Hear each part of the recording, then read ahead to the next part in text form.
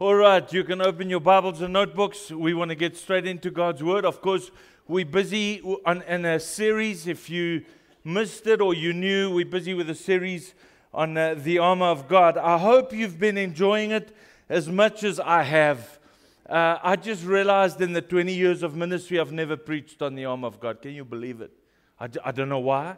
I just never have. It's something I've just kind of taken for granted until recently God started stirring my heart. And I'm telling you, I've enjoyed it so much and I've learned so much.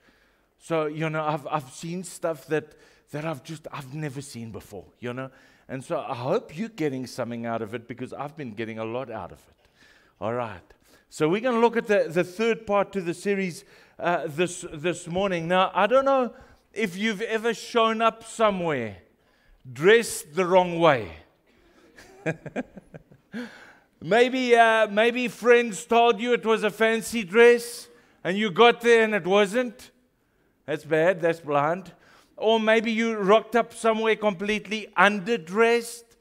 It happened to me once. I was officiating a wedding somewhere and Liesl and I drove out and it was quite a drive. And when I got there and opened the back door to get my jacket out, my suit jacket, there was no jacket. I'm telling you, I didn't know what to do.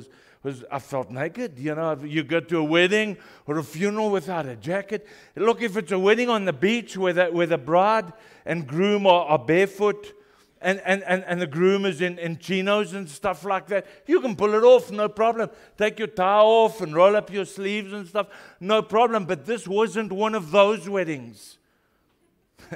This was one of the fancy ones. I have another word for those, the over-the-top ones. And the fathers who pay for them, you know what I'm talking about. All right, those are the ones where you have 10 bridesmaids lined up. And they pick them from a fashion magazine somewhere, models.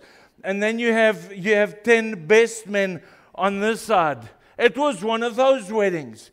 And the pastor standing there doesn't even have a jacket on. I felt terrible. Now, there's a dress code for everything in life. You don't go hunting the same way as you go to a wedding. You don't go for a job interview the same way as you go to the beach. All right? There's a dress code for these things. The Apostle Paul gives us a dress code for battle in Ephesians chapter 6. But now, before we get there, let me just quickly say to you, our job here and our purpose here is not to try and defeat the enemy. I want you to hear that. Because he's already been defeated at Calvary. All right? Our job as Christians is just to stand against him. Not to run from him. Not to try and fight him and engage him. But to stand, to resist. Listen to what the Bible says. It says, put on all of God's armor so that you will be able to stand firm against all the strategies of the devil. Another translation says, so that you will be able to resist. James 4 verse 7 says, resist the enemy. And there's some good news that follows. And he will flee. Why? Because he's already defeated. And he knows that. But Christians often don't know that. And so he comes and he tries to bully, and he tries to intimidate, and he tries to lie. And if you and I don't know that he's already been defeated, he catches us and he messes with us. And so that's why we've got to know who we are and what we are in Christ, and we've got to be able to stand firm. And the Bible says if we stand, if we resist, he will flee. Now, how do we do that? And that's what we've been looking at in this series. How do we stand? How do we resist the enemy? Let's go back to Scripture. And I read from verse 13, Ephesians 6:13. Therefore put on the full armor of God, so that when the day of evil comes, you could even say, when the evil one comes. That's the day when he tempts. That's the day when he tries to mess up your life. You may be able to stand your ground. And after you've done everything to stand, stand firm then, with a belt of truth buckled around your waist, with a breastplate of righteousness in place, and with your feet, this is the next one, we're looking at this today, and with your feet fitted with a readiness that comes from the gospel of peace. Another translation says, the shoes of peace. The New Living Translation, the shoes of peace. Verse 16, in addition to all this, take up the shield of faith, with which you can extinguish all the flaming arrows of the evil one. And take the helmet of salvation and the sword of the Spirit, which is the word of God. Now, we've already covered two parts of the armor. We've already looked at the belt of truth and the breastplate of righteousness. This morning I want to have a look at the shoes of peace. Now, I wasn't going to spend much time on it because we've just done a series on peace. Just recently now, we've spent some time on peace. And so all I wanted to do this morning is just touch on peace and move on, because we've covered that. But it's almost as if God wouldn't let me. And every time I sit down to prepare, it's as if God brings me back to the shoes of peace. And so we're gonna look at the shoes of peace this morning, but we're going to look at it from a very different angle to what we did a couple of weeks ago. All right, so let's go back to verse 15. It says, for shoes, put on the peace that comes from the good news, so that you will be fully prepared. Now, if there's one thing that I've learned about peace, is that you and I have got to hold on to it. Remember, it's your responsibility and my responsibility to hold on to our peace. What does Moses say to the children of Israel in Exodus 14:14? He says, the Lord will fight for you and you shall hold your peace. He says, God's going to fight and God's going to help and God's going to come through, but you shall hold your peace. Why? Because there will be things that'll try and take your peace. And it may be problems. And it may be people. Or people are your problem, I don't know. And maybe it may be pressure, where you're facing pressure at work, and there's financial pressure, and that pressure wants to take your peace. It may be politics at the office. It may be politics in the family. It may be politicians. You look at what's happening in the government. You look at what they're doing or not doing. And for some people, that's taking their peace. They can't have peace because of that. But what I want to point out today, there will always be a P that will try and take your peace. All right? So what the enemy wants to do is he wants to substitute peace with problems or pressure or politics or people or something like that. But there'll always be something like that. And he will do whatever he can to try and take your peace. Why? Because if he can take your peace, he takes your shoes of peace. And you won't be able to stand in the battle. You can have the sword of the Spirit, and you can have the shield of faith. And if you barefoot, you're going to be walking and saying, ooh, ah, ah, ah. And you're going to be doing the holy dance rather than standing. And the Bible calls us to stand and to stand again. That's what we're told to do, not to be dancing around. And so we've got to have our shoes of peace on. Now, this morning we're going to look at three main areas that we need to have peace. And so for those of you taking notes, I'm going to give you three main areas. Here they are. Peace with God, peace with others, and peace with self. In Matthew chapter 22, Jesus says, he says, love the Lord your God with all of your heart, all your soul, all your mind, and love your neighbor as you love yourself. I've underlined those for you. Love God, love neighbor, love self. Peace with God, peace with neighbor, peace with self. And if the enemy can take any one of those three, he's taken your peace. All he's got to do is take one of those. And what I want you to do this morning, you know, this is what I typically do. If we have three things, choose one. Because you may have peace with God, but you don't have peace with neighbor or peace with others. You may have peace with others, but you don't have peace with yourself. I want you this morning you don't do all three. I want you to identify one. Which is your one? That's all we're going to do today. We're going to look at one. Peace with God, peace with neighbor, peace with self. If the enemy can take one of those, he takes your peace. And maybe there was a time in your life where you didn't have peace in yourself. You were just unhappy. You were just miserable. You were just not comfortable in your own skin. And you know what that feels like. You wake up in the morning and you're just not happy within. And so guess what happens? That unhappiness spreads to have unhappiness without. And it starts rubbing off on everybody else. Because there's no peace with self.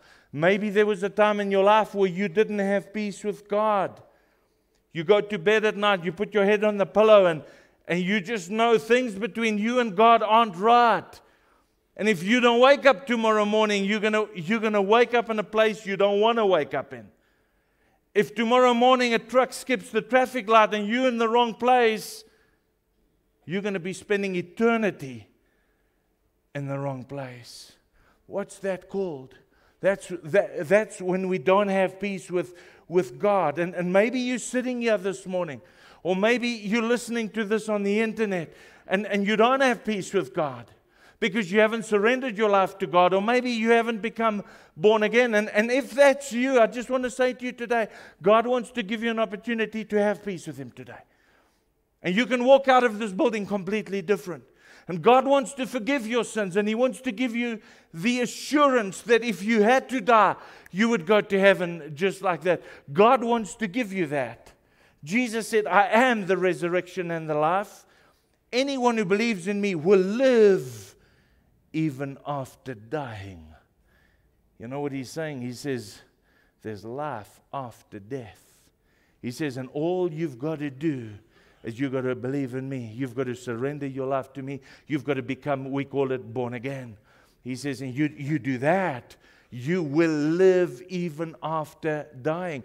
You know, Ecclesiastes 3 verse 2 says, there's a time to be born and there's a time to die.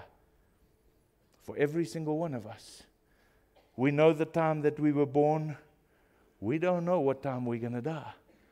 And it doesn't matter how much you're enjoying this life. And it doesn't matter how much you focused on this life. And it doesn't matter how much you've accumulated in this life. There's a time that you're going to die. And I'm going to die.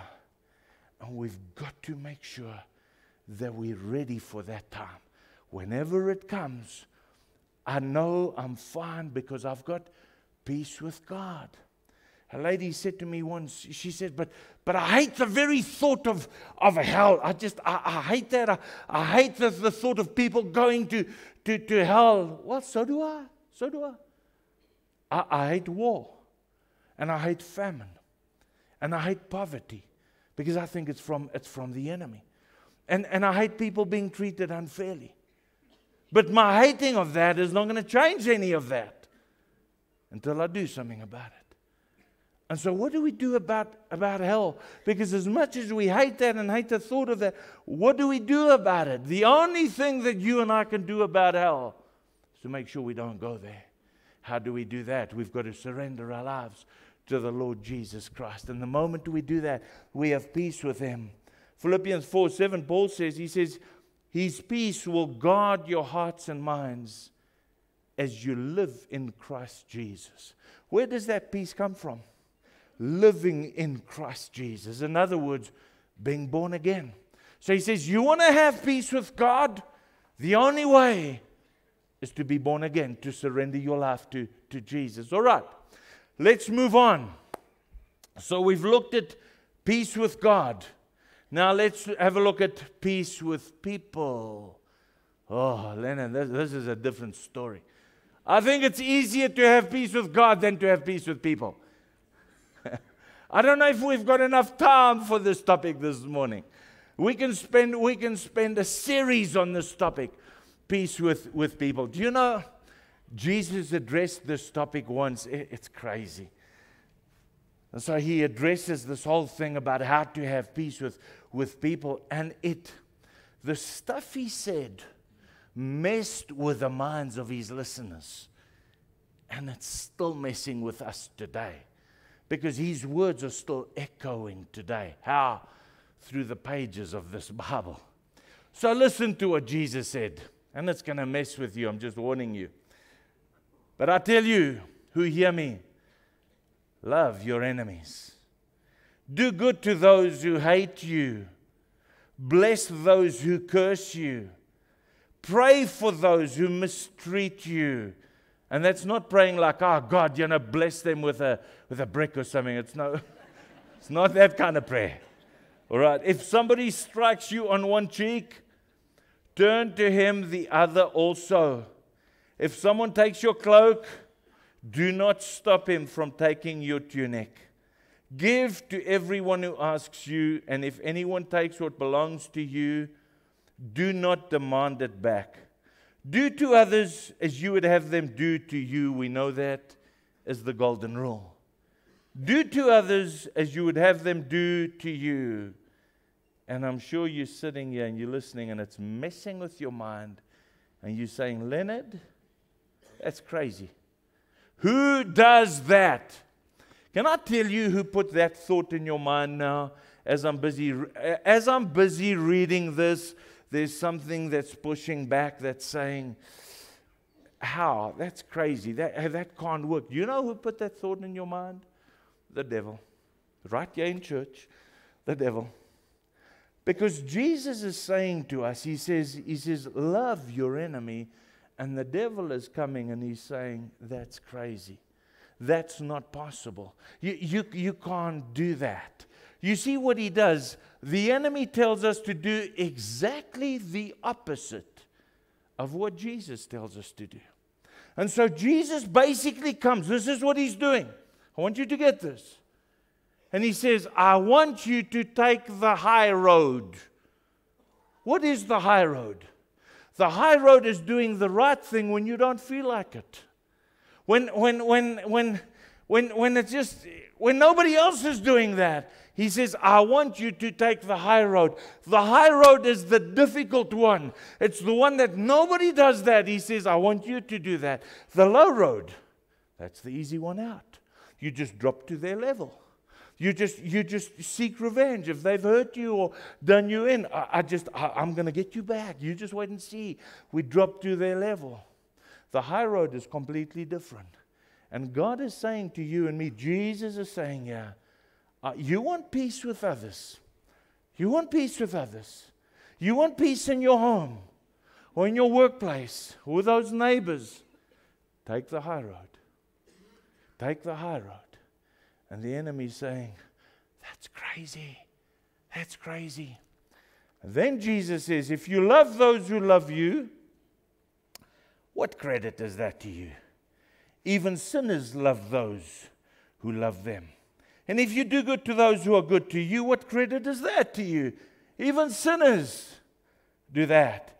And if you lend to those from who you expect repayment, what credit is that to you? Even sinners lend to sinners, expecting to be repaid in full. So notice how he uses the word sinners. He's saying even the unsaved, even the pagans, even those who don't know God, they're good to those who are good to them. They love those who love them. They're kind to those who are kind to them. So if you treat me well, I'll treat you well. He says, man, even the unsaved does that. He says, but you are not like that. And so what he's saying is, I want you to be different. That's what Jesus is saying. I want you to be different. He says, I want you to take the high road. And then he shows us how. In verse 35, he says, love your enemies. He says it again. Do good to them and lend to them without expecting to get anything back. Then your reward will be great, and you will be sons of the Most High, because He is kind to the ungrateful and wicked. And so what Jesus is saying here, He says, I want you to be kind to the ungrateful and wicked. Because God is kind to them, I want you to do the same. To those who don't come and say thank you, and they're just ungrateful, He says, I want you to be kind to them. He says, I want you to go the extra mile for them. And those who've hurt you, I want you to forgive them. And I want you to go the extra mile. I want you to take the high road. And every time Jesus says that, the enemy will whisper to you and me, that's crazy.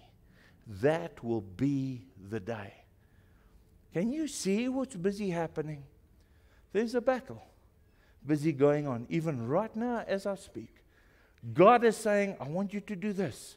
And the enemy is saying, that's crazy. Don't even, maybe with so and so, but these people that have hurt you, forget it. There's a battle going on. What is he doing? He's taking your peace. He's taking your shoes of peace. And you can have the sword, and you can have the shield, and you can have the helmet, and you can have the breastplate, but if you're doing the dance, you're not going to be able to stand because you don't have shoes of peace. Maybe you're sitting here this morning, you're saying, oh, Leonard, I don't know what the problem is. I don't have any difficult people in my life. You know, I've only got lovely people, loving people, kind people. Well, bless you. For the rest of us, we've got all those mean people who are not in your life, they're in my life. Now listen, if you've ever had some of those difficult people in your life, you will know that there's always at least one thing that you just wish they would change. And you look at them and you think, man, if they could just be a little bit more considerate. If they could just be a little bit less opinionated, a little bit less bossy. You know, if they could just be a little bit less critical, a little bit less demanding. If they would just make a little bit of an effort in that area, if they would just change in that one area, oh, they would be so much better people. And everybody would love them. They would be so nice. Here's the bad news. You can't change them. Even if it's one little thing. But here is something that may trigger change in them. You say, what? When you start changing.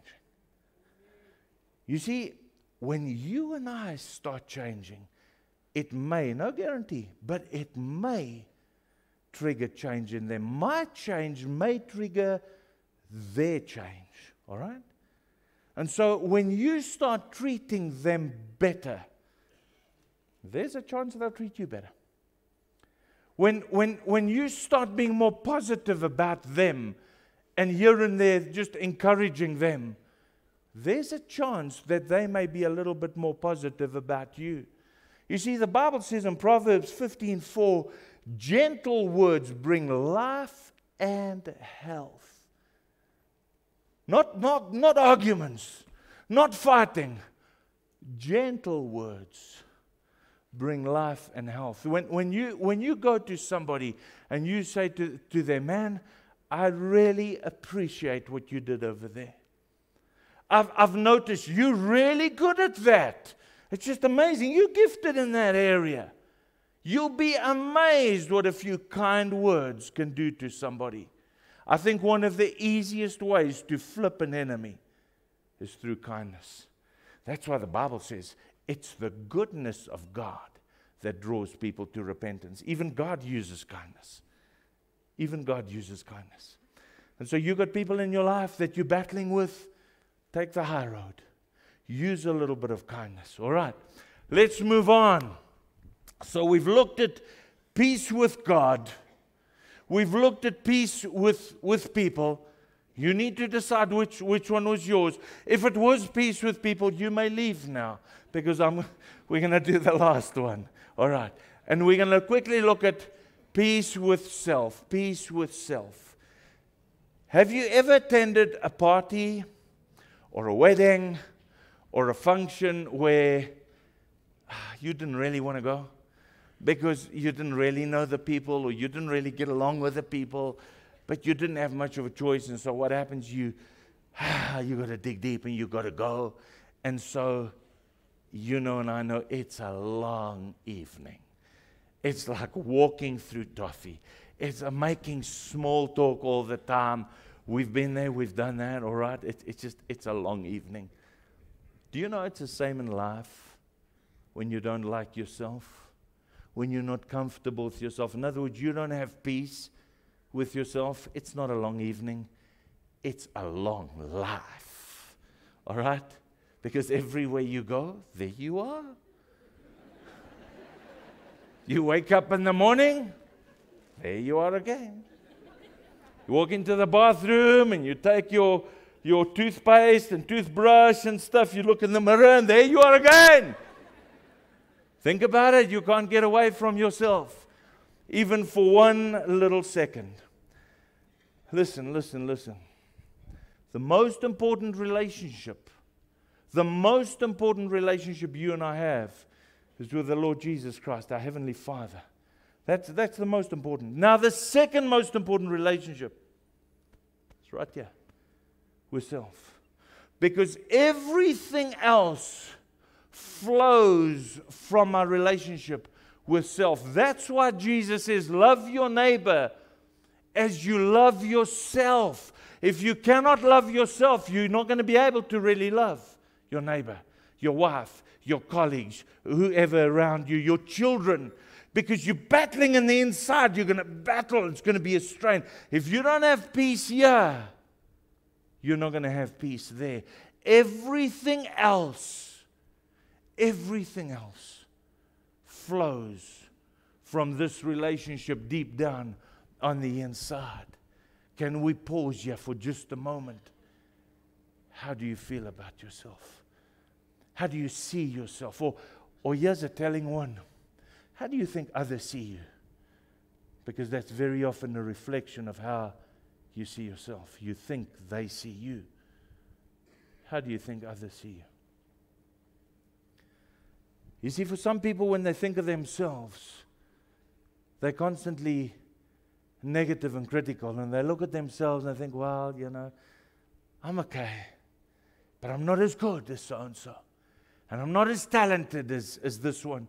And I'm not as good looking. And I'm not as popular. And I'm not as smart. And what are they doing? They're constantly putting themselves down. You know what I found?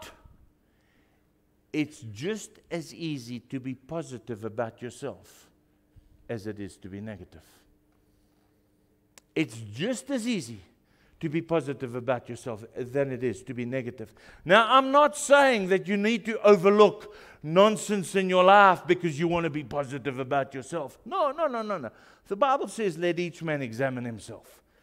There's a time to look at yourself and to say, I shouldn't have said that. I shouldn't have done that. This was crazy. And to learn from that and to grow out of that and to make progress. There's a time and a place, but don't get stuck in the failure and the mistakes and the stuff that you've done wrong. Don't get stuck in that. There's some people still busy. They're still busy asking God for forgiveness for stuff that they did 3, 4, 5 years ago. They've asked God 100 times for forgiveness. What did we say last week? God forgave you the very first time you asked. It's time to forgive yourself and to move on. The Apostle Paul says, I'm still not all I should be, but I'm focusing all my energies on this one thing. He says, on this one thing, what is it? Forgetting the past and looking forward to what lies ahead. He says, man, I let the past be in the past. The mistakes and the failures and even the successes, I let it be. I'm moving forward. I'm going ahead. I want to say to you this morning, there's no place in your future for your past. There's no place in your future for your past. Let it be. Learn from it, grow through it, and let it be. Now let me end off with this last illustration quickly. I have 200 Rand note. People in the front row, you can relax. I'm not giving it away this time. All right. I'm seeing people putting notebooks down already. Babes, hold this. We're going to get this time. And I missed it last time. This time's mine. The Reserve Bank says this is a 200 rand note. They've designed this, and they've printed it. And so they've pinned its value at 200 rand. Now, imagine if this note comes off the printing press, and within a couple of days, somehow, it goes through the hands of a drug dealer. And then a couple of days later, it finds itself in the hands of a prostitute. And then a couple of days after that, somehow in the hands of a car thief or something like that. And then somehow, a couple of weeks later, it finds itself in one of the boxes, yet Maranatha, part of the offering. I have one question for you. Now what is the value of this? 200 rand. Doesn't matter where it's been. Doesn't matter what it's gone through. The creator of this note says the value of this note is 200 rand. I want to say to you this morning, doesn't matter where you've been. Doesn't matter what you've done. Doesn't matter who said what about you. Doesn't matter what the enemy has said about you. Doesn't matter what you've thought about yourself. Doesn't change your value. You are so valuable that Almighty God sent heaven's best to die for you. He sent the Lord Jesus Christ. That's how valuable you are. And people have lied, and the devil has lied. And you've got to come back and you've got to say, no, I'm valuable and I'm precious. And that's how God sees me. Listen, friends, God never created us to be against ourselves, to run ourselves down, and to be critical and negative about ourselves. That's the enemy's job. God's for you, He loves you, and He's got a great plan for your life. Doesn't matter where you've been. Doesn't matter what you've done.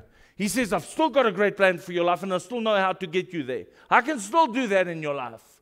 He says, don't look at your age. I can still get you there. That's what God wants. The enemy, he's whispering to you right now. Yeah, but I don't know if it's for you. And so what does he want to do? He wants to limit your life. And he wants to somehow try and stifle your spiritual growth, put you down. And he wants to minimize your effectiveness and your influence and your success. He wants to take all of those things away from you. And the way he does it is not to get a truck to drive you over. He just takes your peace. That's all he does. Peace with God, peace with other people. Suddenly you're just in conflict and you're just fighting and you just because you refuse to take the high road. Or he says, peace with self. I want you to look down upon yourself. And I want you to be critical about yourself. And you're not good enough. And everybody is better than you and you'll never make it. And the moment he takes your peace, in any one of those areas, he only has to take one. You suddenly don't have shoes of peace on anymore. And you've got all the other armor. But you can't stand. You can't stand. That's why Scripture tells us, hold your peace. Hold your peace, Maranatha. Is it peace with God?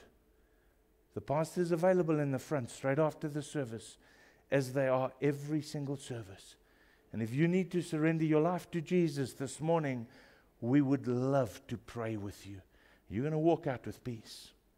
And if it's peace with other people, take the high road. Take the high road. Let it go. So what? So what? Let it go. And the enemy's going to say to you, yeah, but don't listen to the enemy. Listen to God. Take the high road. And if it's peace with self, remember that 200 rand note. Just remember that. I want to pray for us this morning. Let's stand and bow our heads before the Lord.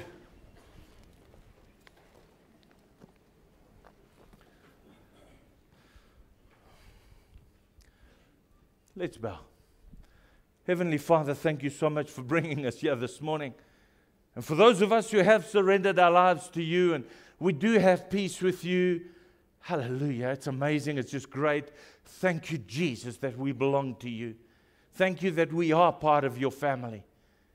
And God, I pray for all of us that we will walk in peace with others. That we will hold on to that, because the enemy is constantly trying to take our peace, to get us upset and offended and frustrated, and so easy to give in to that. We refuse to. We're going to take the high road. We're going to make room for people. And for some of those here this morning that have been listening to the lies of the devil, and he's been lying to them and putting them down, and they're not good enough and they failed too many times, God, I pray that they will leave this building this morning seeing their value, not seeing the past, not seeing the mistakes, forgetting what lies behind, and straining toward what lies ahead, a life with Jesus. And so that's what we trust you for, Lord. Bless this week and make us a blessing. In Jesus' name, amen. Bless you.